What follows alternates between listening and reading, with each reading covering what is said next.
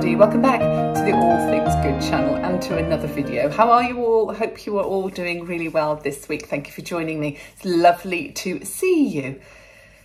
It's raining. I'm not even going to talk about it because I'm sick of it. Quite frankly, I am sick of this so-called spring we have entered. Let's not even talk about it and get on to all things good instead. Very busy week this week. I've got lots of household things to do this week because on Saturday, so actually you'll be watching this video on Sunday. So yesterday, my son coming back from university, haven't seen him since Christmas, super excited about that. So I've got his bed linen to wash, his room to sort out. Generally just keeping the house nice and clean and tidy. So I've got quite a few jobs to do. Got some shopping to show you, of course, some lovely deliveries, a beautiful traditional beef stew and dumplings to show you, made of course by the wonderful Invisible Chef, and a little wine review for you as well. So lots of different things going on this week, and let's just get into it. I hope you enjoy this week's video. Hello. Good morning. You got your rain hat today? That hat suits you well. Thanks. Yeah. It's from Vivian Marie. I've got mine's attached. Yours is attached. I've got an attached one as well. Yes. But it's so blooming rainy today that I decided to wear my bucket hat as well. Much as friskus. Much as friskus. Aren't we just sick of this so-called spring Not good. weather? Not good. At the weekend, Mom, you had traditional beef stew and dumplings, didn't you? Yes. Very A nice. bit like what your my mother used to make. Yes. And you enjoyed that, didn't you? Absolutely. Well, you finished before everybody else. And bring on the dumplings. The plate was clear. Yes, which is very unusual for me. So you did, you really enjoyed that. Yes. And then you've got another meal being made for you this weekend. What do we have? Beef Wellington. Oh, nice. Homemade beef Wellington. Adam will have the vegetarian version, which will be made with mushrooms. And then we get to see Adam. Yeah, we're looking forward to seeing Adam. It's been a long time since we've seen Adam, Christmas time. Hopefully he won't have grown anymore. All 6'4" of him. Well, my uncle was 6'7". 6'7". So, Giant? Yeah, so according to me now. Well, my dad was tall. Yes, My dad was 6'3". Yes. And Adam is like my dad in many ways. Absolutely. So, and my sister was tall. My sister was 5'11". She was. Yeah. So Tall for a girl. Yeah. it is tall for a girl. So we do have a bit of tallness in our family, but we've also got some very short people. Yeah. Like my cousin Susie, she's only 5 foot. Auntie Doreen is even smaller, 4'10", I think. That's right. So we are a bit of a mixed bag, Yeah. aren't we? And I'm somewhere in the middle. Well, 5'7". That's me, isn't it? I'm actually 5'6". No, you're not anymore. No. What am I now? Well, Grace is only 5'4", and you're shorter than Grace. Oh my God, I'm strong. So Do shrink again. I think you've shrunk a little bit, but there's still lots left of you to love, Yeah. isn't there? Which is good. So going to Morrison's this morning, Yes. our usual. That's it. Do you know what you need to get? Yes, I've got a little list somewhere. Super. Anything exciting on it? Maybe a bottle of scotch. That's always exciting. A bottle of scotch. That's just a medication drink. Oh, for medicinal purposes Absolutely. only. I believe you. And for a happy hour too. That's more like it. Well, happy hour is normally gin, American. isn't it? Yes. So I'm quite sure where the scotch comes in, perhaps before happy hour. Well, with one child coming home at the weekend and the other one having her 19th birthday at the weekend, I did need quite a few bits and pieces this week.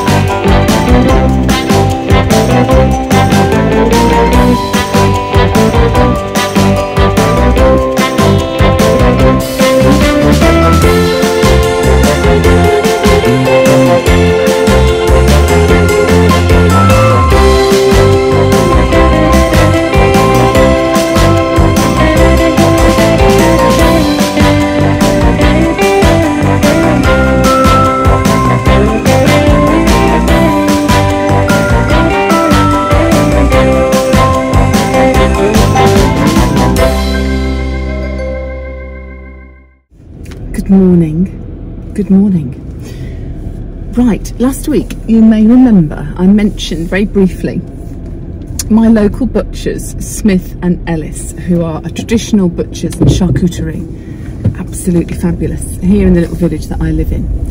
And I'm off there this morning to go and collect a kilo of shin of beef, because later today Paul is going to make a very traditional beef stew and dumplings, and primarily for Mom, really, because that's a very, very standard and traditional meal that my grandma used to cook for my mom. Now, my grandma was a professional chef, and she actually lived in a stately home and was the head chef for Lord and Lady Reed in London. So obviously this was many years ago.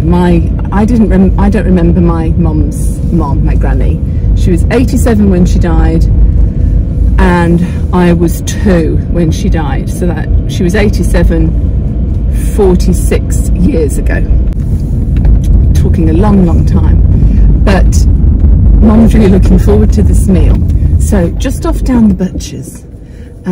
He's got it all ready, diced and prepped for me, which I'm super pleased about. So let's go and get what we need.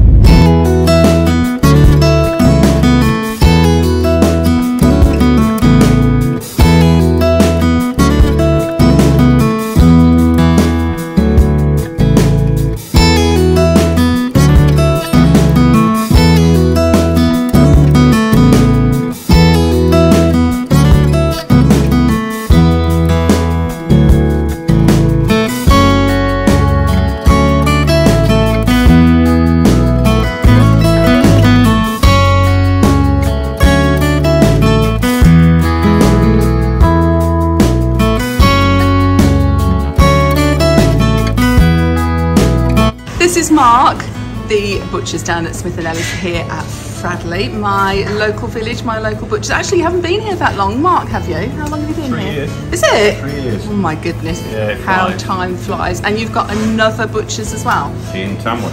Wow. Yeah, another Smith and Ellis. Another Smith and Ellis. And how long have Smith and Ellis been around? They've been around 7 years. The butcher's in Tamworth has actually been there nearly 80 years. We took Wow. it on. It's always been family run, and we took it on 7 years ago. Our son-in-law manages that one, and our son, who's in the back prepping at the moment, manages this one. Wow, love it. And what have you got for me today? It's going to be diced beef shin for stew or casserole. Perfect. Absolutely perfect cook for that. Anything that's slow cooked, you want the most flavour. So Yeah. you'd be normally talking braising, shin, brisket. Brisket's a great meal as well, but slightly different cooking method for that. cranberry clump shin, diced, been diced so it retains the moisture. And we've got it ready. I'll show you. Lovely. I've already got your oil bagged up and ready. Here's the one you made earlier. Yeah, there's one that I made earlier, but that's the kind of thing we're looking at. That's fantastic. And it's important that you use a dish like that because unlike a steak where you're looking for something that cooks quick, the things like shin have got collagen and other materials in them that not only are really good for you, but they really add to the flavour. But you need that time to break them down to get them into the cooking liquor, into the gravy. That's amazing. Oh, thank you so much. I'm so looking forward to that because we will do. Earlier. Yay! And I guessed at 1 kilo and I got it wrong. It's 995 grams. Oh, I'll let you off. That will do nicely. Thank you, sir. And it's £9.93, which is fantastic value because when you consider that's going to feed between 4 and 6 people, the cost per portion and the taste, it's just perfect. It's fantastic. fantastic. This is what we need to learn to do more at home. Yeah. Cook at home. Absolutely. Best quality, best nutrition, and it tastes great. Absolutely love it. Thank you so much. We will show you the results. And I think the invisible chef was very happy with his ingredients for this lovely beef stew and dumplings. And my goodness, it was super delicious.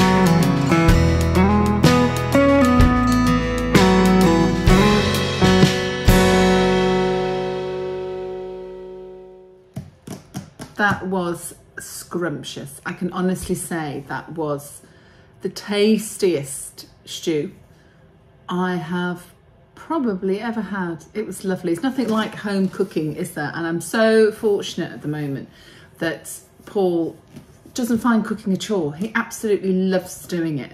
And I'm quite happily loving receiving it, quite frankly. And the other thing that I wanted to mention to you, in line with the cooking, is actually a couple of wines that I have tried recently. Now, those of you that know me of old know that generally I don't drink alcohol, or very, very little alcohol. I might do at Christmas, special occasions, birthdays, or going out or something, but I just don't drink an awful lot for various reasons, and having previously lived with an alcoholic as well, that was challenging, and I just naturally didn't have alcohol in the house when the children were little, because I brought them up on my own, so I was aware that I didn't want to drink in the evenings in case I had to take them to a doctor or hospital or get in the car and drive. So I sort of naturally stopped drinking when the children were very little. And then obviously being in a household, or part of the week with an alcoholic was very challenging at times. So I just didn't have alcohol in the house. So for a long time I didn't drink at all. But recently, and now that I'm with Paul, he has introduced me to some lovely red wines that have really complemented the dishes that he has made thus far and shown you here on the channel. So I just wanted to share them with you, really, because I am no wine connoisseur at all, but I have had red wine in the past, and sometimes I've liked it, sometimes I haven't, sometimes it's given me a headache, sometimes I find it a bit vinegary in the taste, and I perhaps haven't tried really nice ones or the right ones. So 3 that we have had recently that I've really liked are these, and the first one is called Jip Jip Rocks. It's an Australian Shiraz, empty bottle from the weekend. That was really, really nice. That's from a family-owned vinery. And it had quite a depth to it, is the only way I can describe it, without sort of knowing anything about wines and the composite of them, if you like. But had a really nice depth to it, and I really enjoyed that one.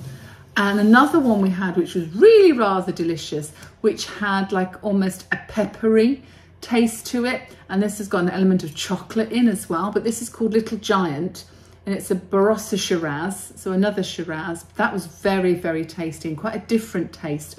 When I first had it, I thought I could taste like a toffee flavour, but actually it's a chocolate flavour that's in that. So that was yummy. But my ultimate favourite, and there's still 3/4 of a bottle left of this, so maybe this will be for next weekend. This is my ultimate favourite at the moment. It's called the Hedonist. It's from Waitrose. Not the cheapest wine in the world, but there is £6 off a bottle this week. But it's still £11.99 with £6 off. So it's not the cheapest wine, but not the most expensive. And it's gorgeous. Again, it's a Shiraz. And it says on here, it may be a fine line, but to increase pleasure and reduce pain is the aim of the hedonist. Majestic sunshine feeds our sustainable vines before we let that age-old miracle of fermentation to occur with the minimum of interference. Fulfill the relaxed Australian ethos of a glass in hand and submit to hedonism. It's absolutely delicious, very, very smooth. No aftertaste, just gorgeous. And I've really enjoyed having a little glass or two of wine with the beautiful food that Paul has cooked recently, and well, long may that continue. I thought I'd share that with you. If you know of any really nice wines, or you find that certain wines complement certain dishes, etc., etc., let me know what you think. And going forward, as we're doing more recipes and more cooking on the channel, you might be able to suggest to us some really nice wines that will go with the meals that we are preparing, and give us some tips as well. So there we go. So unfortunately, once again, Grace has had another bout of her recurring tonsillitis, and this week she was given a different antibiotic that hasn't done anything for the tonsillitis but has made her very sick. So unfortunately we're back at the doctor's for new medication that hopefully will work this time. She was in pretty good spirits when we got there and had the giggles, so hopefully she is starting to improve.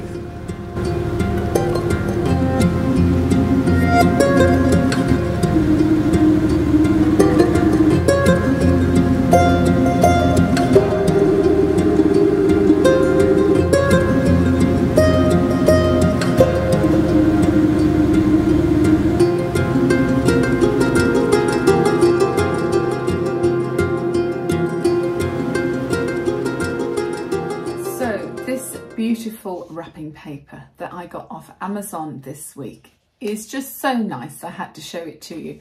It's very, very thick, almost like the texture of wallpaper. It's absolutely beautiful. And I really love this springy Easter design, this sort of little daisy. And of course it is Grace's birthday, so I'm using it as birthday wrapping paper. But it'd be so lovely for Easter gifts as well, and anybody that's got a birthday in spring. But the quality is superb. I will link the description down below for you, together with these premium reusable gift bags, also off Amazon by a company called Nush Nush. They are metallic, you can get them in different colours, but they are super thick and they almost feel like material. But they have this metallic finish, these very, very strong handles, which are material, and the whole thing feels like material. So they are super, super strong and just absolutely great for gifts. And being that bit metallic, it's a bit sort of sparkly and special, isn't it? So I've just wrapped a couple of presents for Grace for her birthday, and hopefully that's going to cheer her up. So here we are having our moment on the bed, and on my bed this evening is a new pillow.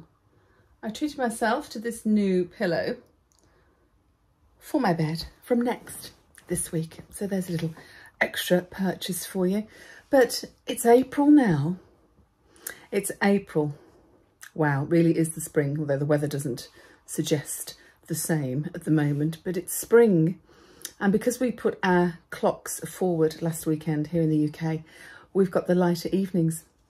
So it's light till about 8 o'clock, which is great. And if just the weather would improve a little bit, it would be so nice to get in the garden when I come home from work and get some fresh air, and just most of the time I'm in the garden in the spring and the summer when the weather's good. So I'm really looking forward to the weather turning, hopefully at some point, so we get to do that. But the year is flying, and it's been, as you know, a very positive start to 2023 for me. I'm enjoying absolutely everything, enjoying very much being on the channel here with you. It's just a bit of a shame this week. Grace is ill again, and it's prolonged because she was given some different antibiotics to what she was given last time, because it's possible that the original infection hadn't cleared up completely, hence why she's got it again. But those antibiotics didn't contain any penicillin, and all they did was make her very sick. So she had about 4 or 5 days of vomiting, so she wasn't keeping the antibiotic in anyway. So she's gone back onto the original antibiotic, which has stopped all the sickness and made her feel better in herself, but her throat is still very, very raw, and I've looked at it and it's not a pretty sight at all. I have never seen a case of tonsillitis so bad. So I'm really feeling for her. I mean, if you can think of any suggestions that we can try, we've I think practically tried most things to help, but we're struggling at the moment as to anything else to try and help soothe the pain. She's alternating between paracetamol and ibuprofen as painkillers, and some throat sweets and what have you, and gargling with salt water and all those different things we've tried. But she's really struggling at the moment. And of course this weekend it's her birthday. She's 19 actually on Monday, the 3rd of April, but our birthday celebrations, if you like, are this weekend, which I'll show you a bit of next week, hopefully, if we're able to do them. So keep your fingers crossed there. I also wanted to mention another channel to you that I have been watching and following for some time, and it's a lady called Jane, and her channel's called Just Janie, and I will link that here for you. I find her very watchable and entertaining. Very similar kind of content to myself in that she's a mom, and she shows us and tells us all about her day, what she's been doing. She also does a video every week called Meals of the Week, where she'll show you all the meals she's done over the course of the week. She does different hauls, shopping hauls, so not dissimilar to myself, but she's highly entertaining. She's very comical, and she hasn't quite got to 1,000 subscribers yet. And obviously I did my collaboration with Tony Interior over Christmas time, and that enabled me to get to 1,000 subscribers. And if I can help someone else do that, I really want to. And if you get opportunity, have a look at Just Janie's channel and see if we can get her to 1,000 subscribers. So that's one I've been catching up on with recently. You know, my other favourites, still checking in from time to time on Andrew Gilroy's channel, and which is Narc Daily. That was my counselling channel, very much so, 2 years or so ago now.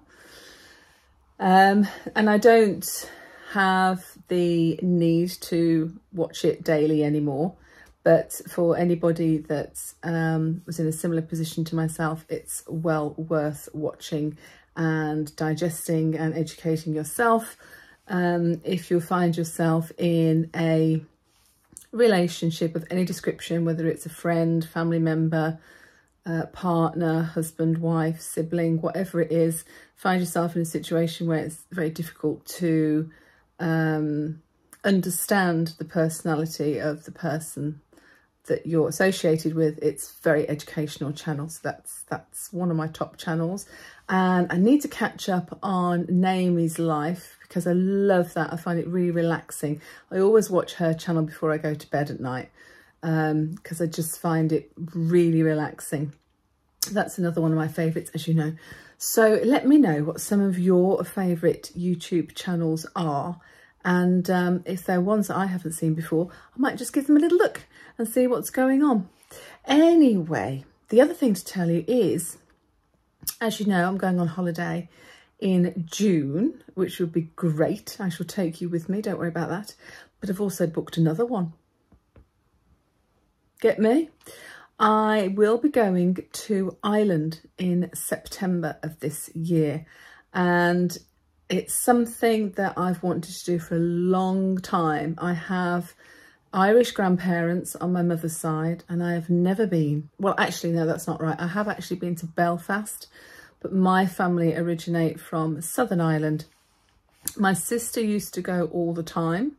My son Adam has been and loves it. And for whatever reason, I've never done it, never got around to it. So I'm going to do a little bit of a sort of tour over about 5 days, which will include places like Sligo, Carrick, Dublin, Kilkenny, Dorky, a lot of places that my family originate from, and areas where Paul's family are still living, so we should be able to visit them as well. So that's really exciting. I'm really looking forward to that. But there's a long way to go before then, and a lovely holiday in Mallorca and a lovely holiday in Devon coming up with Mom as well. So that's it really for this week. Busy week, obviously, and a lack of sleep week as well, with Gracie being poorly, but not to worry, these things happen. So keep your fingers crossed that we get to have her birthday and that all things improve and go back to being all things good for this time next week. And I hope you are all well. Please let me know what you are up to this week and what you've got coming up. And until then, hope you've enjoyed this week's video, and I look forward to seeing you next Sunday. Until then, stay safe, stay in the boat, and keep doing all things good. And I will see you next week. Thank you for joining me. Take care. Bye.